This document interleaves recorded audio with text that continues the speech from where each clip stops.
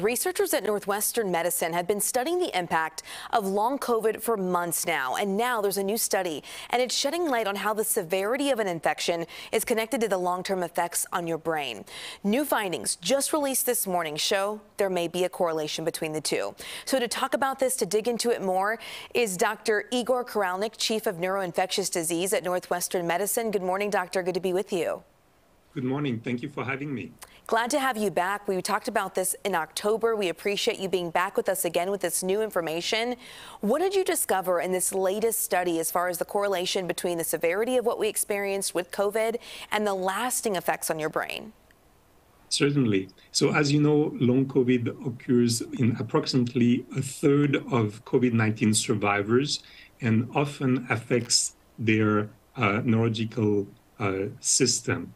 So those patients come to see us in the neuro-COVID-19 clinic at Northwestern, and this study looked at the first 600 patients who came from May 2020 to August 2021, either in person or in televisit from 31 US states. And we compared the 100 patients who were previously hospitalized with severe COVID-19 pneumonia, often had to be intubated in the ICU, with 500 patients who were never hospitalized, only had mild sore throat cough that went away, but then still developed those long COVID symptoms. And what we found is that these two populations, previously hospitalized and never hospitalized, were different.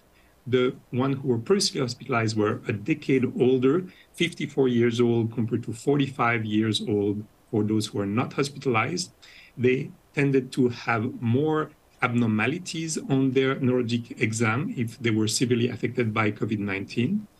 They had a more broader type of cognitive dysfunction on standardized exam, and it seemed that they had lost some insight into their cognitive deficit, whereas those who were only who had a mild initial presentation mainly had deficit in attention.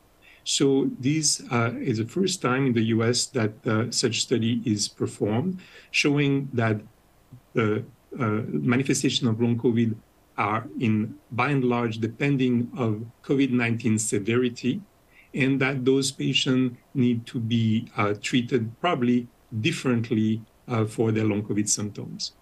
And doctor, you mentioned loss of cognitive function. That's what you saw in those who were hospitalized, and you did make that correlation. Can you break it down for us a little bit? Explain, what do you mean? I mean, what could this mean in everyday life? Is it forgetfulness, or what could we experience from that cognitive function loss? Certainly. So the umbrella terminology for this is called brain fog.